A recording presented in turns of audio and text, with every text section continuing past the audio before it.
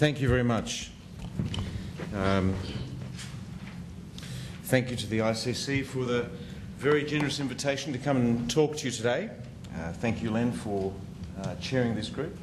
And today I'm going to try to tell you a little bit of a story about how one traditional media company is wrestling with the changes that are occurring from across multiple different dimensions: change in the consumer, change in the advertiser, change in obviously the structure of the media industry, and as a result how regulations may change. And I come to this from a couple of different perspectives. I'm not a traditional media person. I have many layers of scar tissue which I can at another time gladly share with you around dealing with traditional media companies. We had an enticing discussion with Robert Pepper and others last night talking about how the media companies don't get it, and if they don't get it, then they will get it in the end. And so how all of this actually changes in the context of an environment that we have so much change is something I'd like to share with you today. So today is not so much talking about things, but I will be showing you and sharing with you some of the things we did, some which worked and some which haven't. And I'd love to get your feedback later as to how you think some of these lessons might apply in your own jurisdictions. So hopefully I want to address the three things that are indicated in that first slide.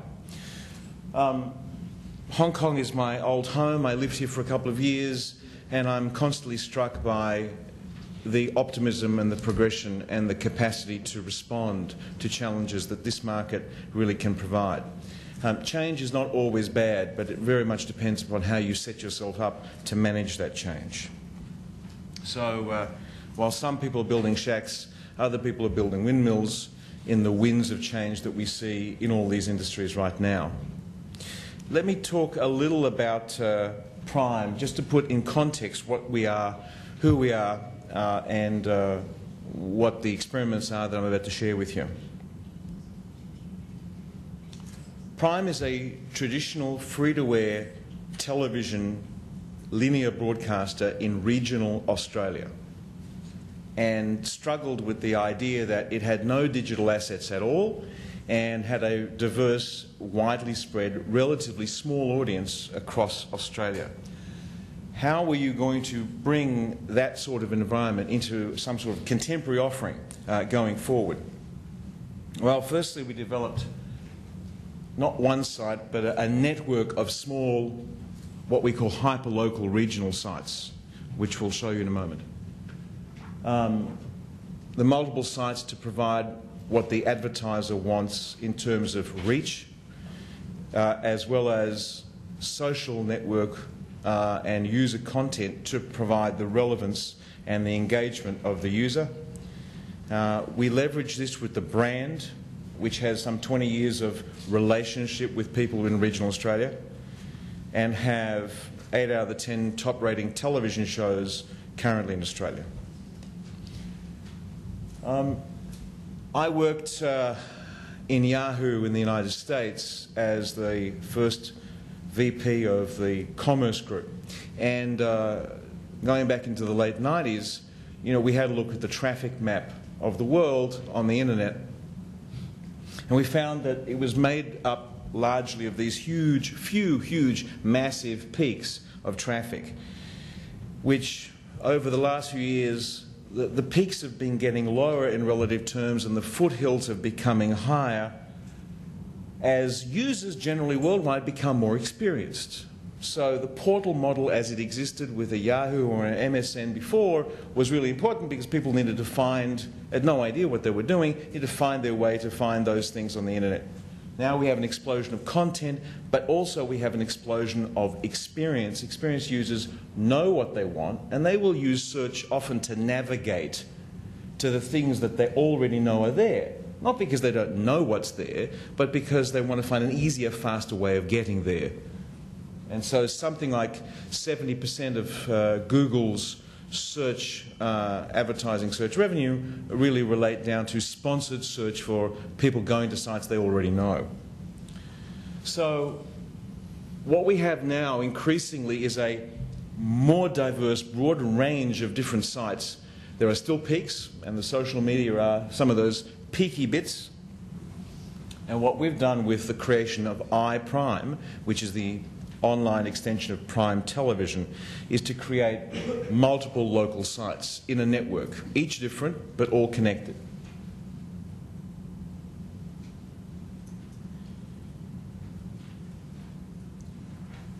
Okay, so that's my perspective. This is where I come from. What are some of the generalised observations about media generally in this changed world? Well, the first is the fundamental media model, as we talked about before, has turned back to front.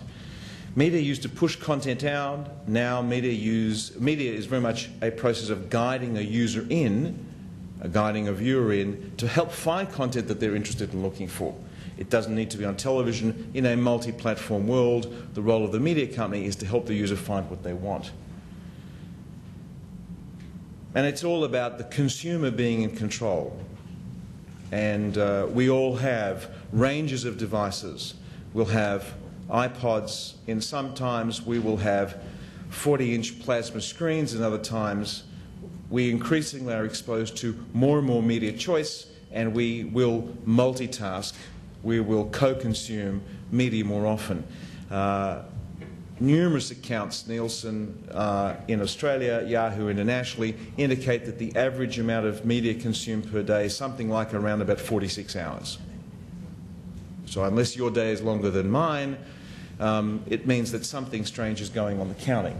And what this counting thing is happening is that people consume multiple platforms simultaneously. The model means increasingly that when I have more choice and I have more devices, that I need to get more relevance, and relevance in a media sense brings attention. It's the attention that's scarce. So on Len's point about scarcity and abundance, yes, attention is now scarce. Abundance is in the media content that's available to it, and so it's a fight for relevance, it's a fight for attention. When you have more attention, that will bring the users, and the users, because it's a social network and people talk to each other, they bring more users. And the more users bring targeted advertising, or they make the advertising work far more effectively, and that delivers the value proposition that drives so much content today. The advertising dollar will be there in the future, but it will change. So if you were in a media company today, what are the challenges you have? Well, sitting in a media company, giving this different sort of experience, it's how to keep the audience small enough to be relevant, yet big enough to be large enough to be a viable commercial proposition for advertisers. You increase the engagement, the level of relevance with audiences by trying very often to make it more diverse, more targetable, and trying to target many more people in smaller lumps and smaller groups. And you're trying to increase the user involvement by tapping into different forms of social media. We've done a number of experiments in this area. We've experimented with federal elections, which I will show you in a moment. We've experimented with creating a Facebook for local grassroots sports, which allows the tribal passions that exist in the under-16s soccer team to be able to end up being a platform for a dialogue between parents and kids, organising what is a very loosely arranged set of social relationships, and providing an ability for a mass advertiser to hit right across Australia with one master brand, at the same time have a distributor brand sitting alongside to just that one suburb. We provide them that flexibility. And of course, in this, the basic proposition is, and the ad agencies struggle with this, advertising that's complicated to buy doesn't get bought. So let me take you into a little world. Imagine you're sitting at a fancy restaurant in New York City, and you're listening carefully to this engaged couple who are sitting next to you having a chat about their tortuous relationship.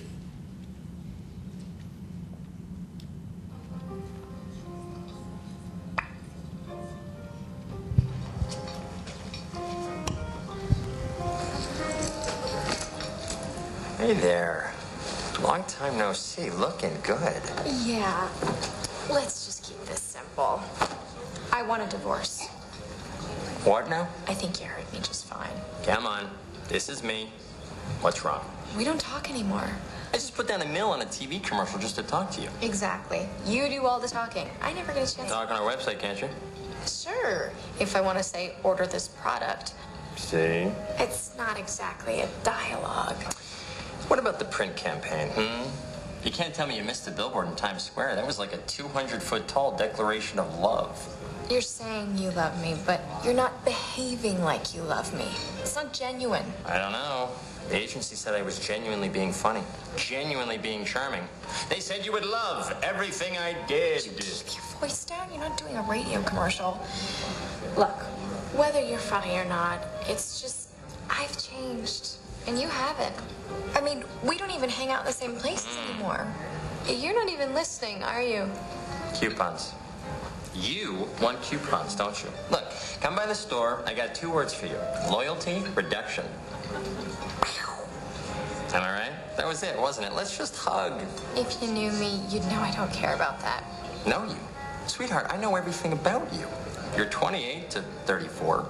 Your online interests include music, movies, and laser hair removal. You have a modest but dependable disposable income.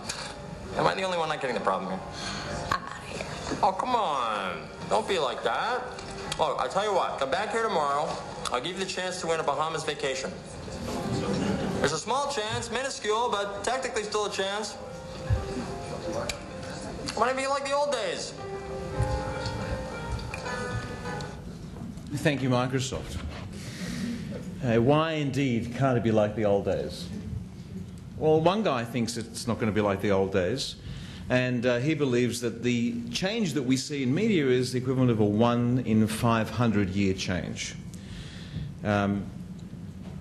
Further on, he's added another view, which was perhaps if we don't understand how to serve the needs of the advertiser as well as serve the needs of the user, then perhaps one other organisation who's not in this room today might in fact end up owning a lot of it. And indeed, given the diversity and the complexity of the needs that the market has, everyone has to partner with everybody because there's no one right solution. In a diverse market, there's tremendous opportunity to innovate and there's a demand to find whoever has the best idea and the best execution. So the fundamental assumptions around the business model has changed, and scarcity abundance has switched. Very much to Len's point, we've gone from few media to unlimited choice with an ocean of content available to anyone who chooses to get access to it. Attention has become scarce, and rather than looking at one media at a time, people multitask.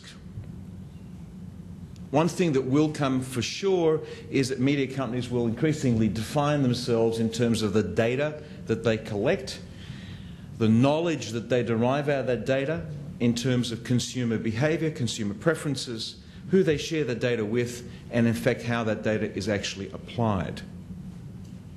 But the consumer is not sitting there passively.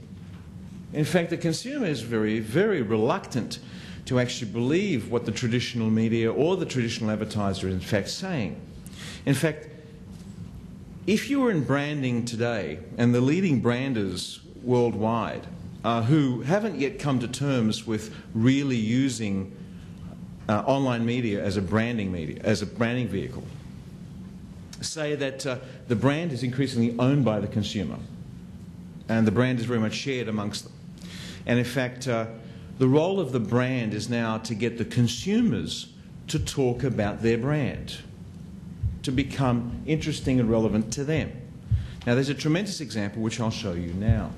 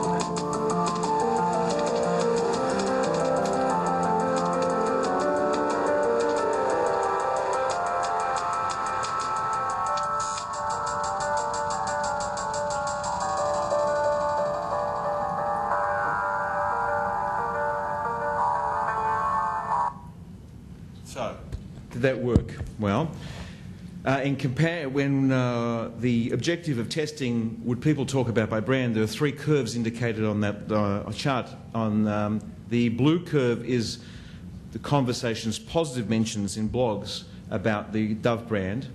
There's a yellow line at the bottom there. That's one of its major competitors.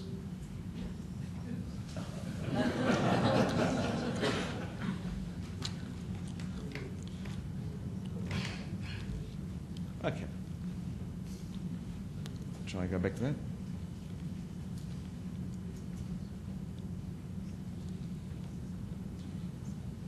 Okay. The yellow line indicates Nivea at the same time frame, and the green line Garnier. So the three major competitors in the industry. Could you argue that one was more successful in terms of chat? Yes. Interestingly enough, when that stuff was discussed on television, you see this massive shift up in the curve on the right.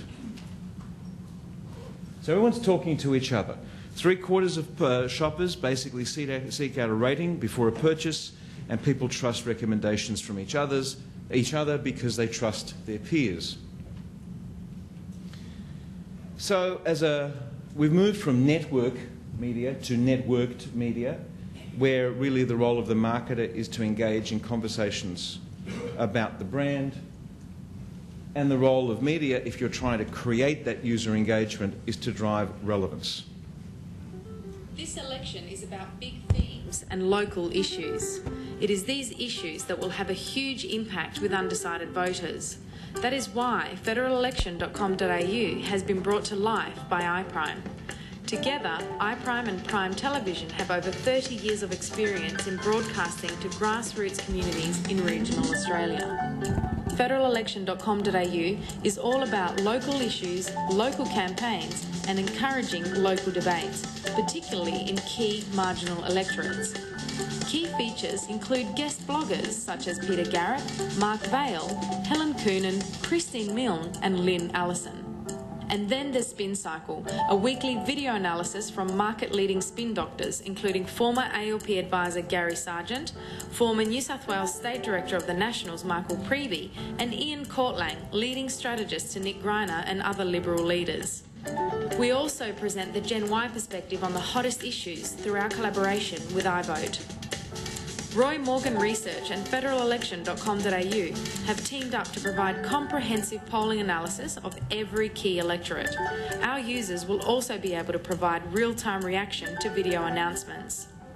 Now, the interesting thing, the creation of this site was partly in response to an old problem embedded within Regulation Australia, because under the legislation, you're not allowed to run television ads or radio ads for 3 days prior to an election under the broadcast rules.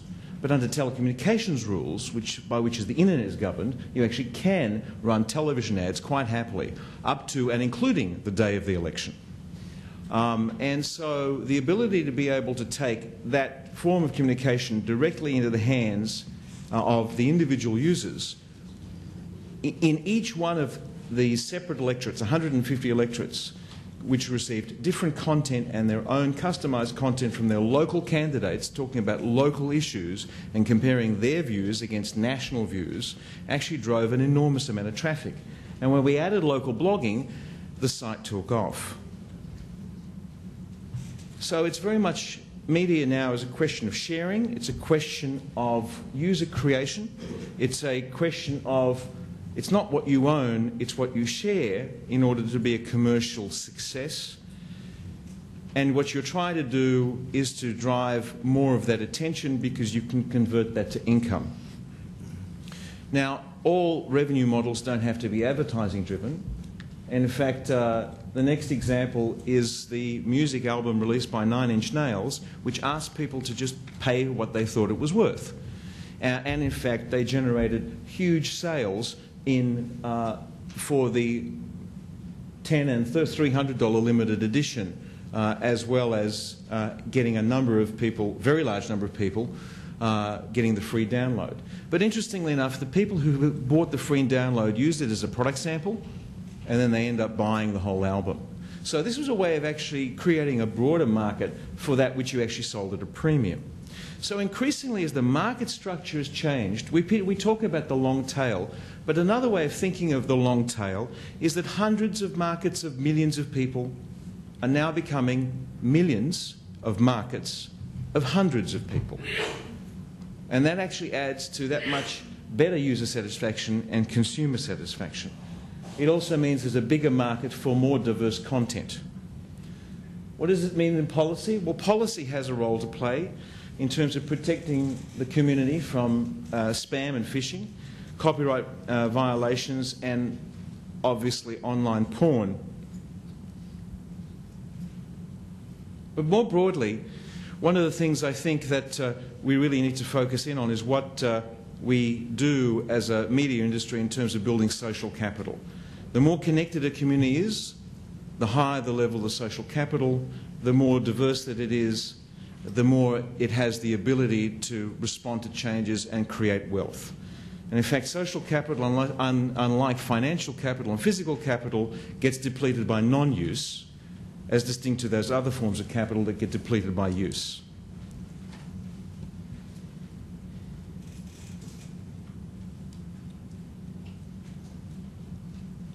So thank you very much for this opportunity to present to you, and I look forward to your questions.